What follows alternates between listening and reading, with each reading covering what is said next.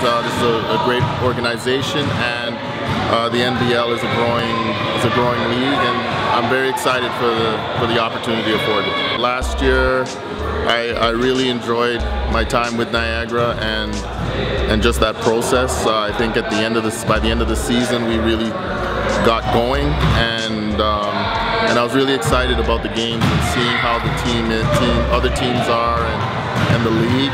And so I don't know how interested or how feasible it might have been if I didn't go through that process for a high caliber team like London to actually look and consider me for this job.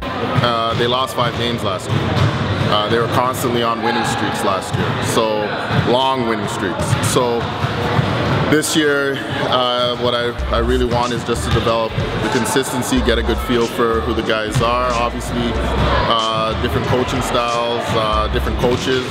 So it's going to be good to be able to unite with the players that way. But I really want to make sure that we at least play very good defense, and then from there we can figure out the rest.